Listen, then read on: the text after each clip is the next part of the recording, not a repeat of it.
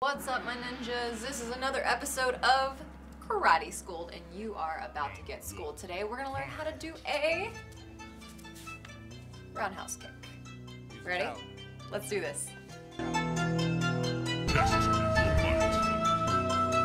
Alright, so first and foremost we have to find our fighting stance. So if you haven't seen a previous Karate Schooled where I kind of go over the fighting stance and how to get in that, how to find that, what those are called, you can find a link below to the previous Karate School episode where I show you guys how to punch and also talk about fighting stances in there, but I will briefly go over it in this as well. Now, here's what we're going to do.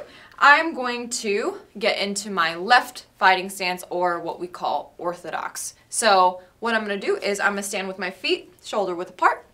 I'm just going to stagger back with my right side because that's my strong side. So my right arm is stronger than my left. We want to put that in the back, and that's how I was taught in specifically boxing, kickboxing. Some people do it opposite, but I will put the strong side in the back so that I can generate more power.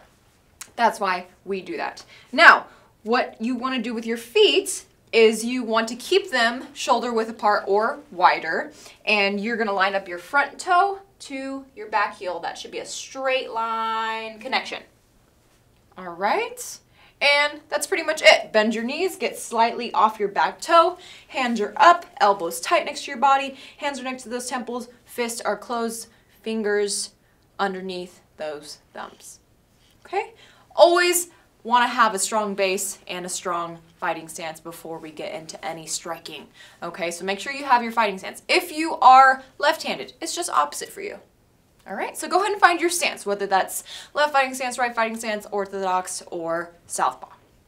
All right, now let's go ahead and get into this roundhouse kick. First and foremost, let's break this down. The hardest part about this kick is the rotation, is being able to pivot your hips over. So I'll show you that again. This is the hardest part about this kick. Everything else pretty much comes easy. Is this chamber and rotating over. Watch this bottom foot. Watch what it does. It almost turns all the way backwards. So it starts up front. I bring that leg up and it turns backwards. That's the hardest part about this kick. Everything else is pretty simple. So let's break this down. I want to chamber my foot. What I'm going to do is I'm going to pull my toes back. Okay, as far back as I can. I want to make a straight base here. Okay, we're going to be hitting with our shin and the top of our foot here with this roundhouse kick. Okay, this is what we're kicking with. That's our weapon.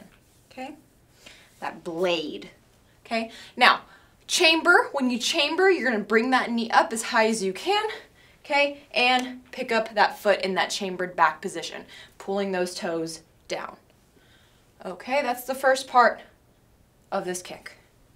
Okay, so let's just practice chambering in that foot straight down position.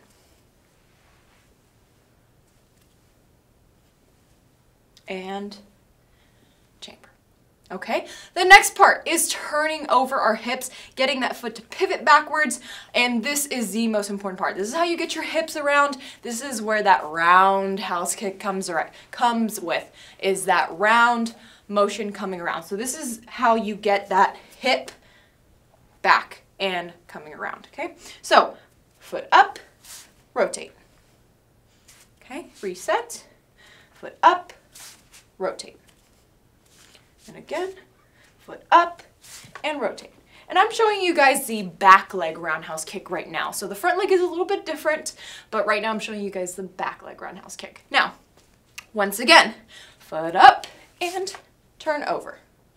Okay, now, how do we extend this kick? How do we actually land this? All we have to do once we turn those hips over is simultaneously extend that foot.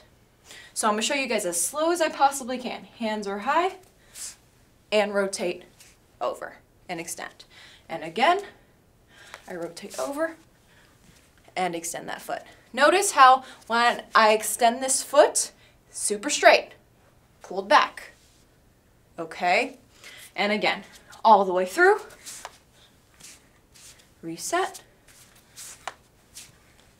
reset.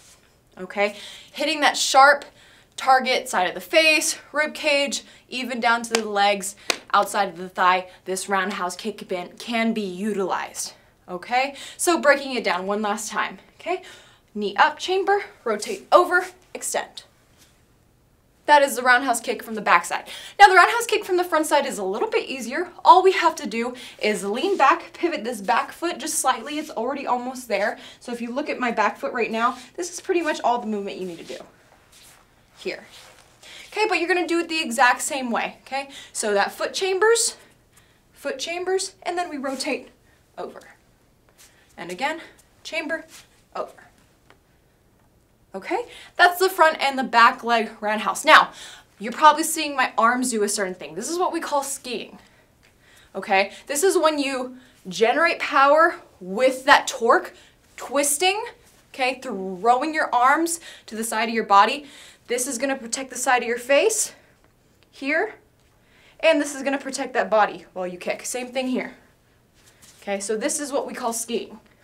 This is what you do when you kick with a roundhouse. Okay, so it's an alternate way of keeping those hands up, okay, and protecting that body.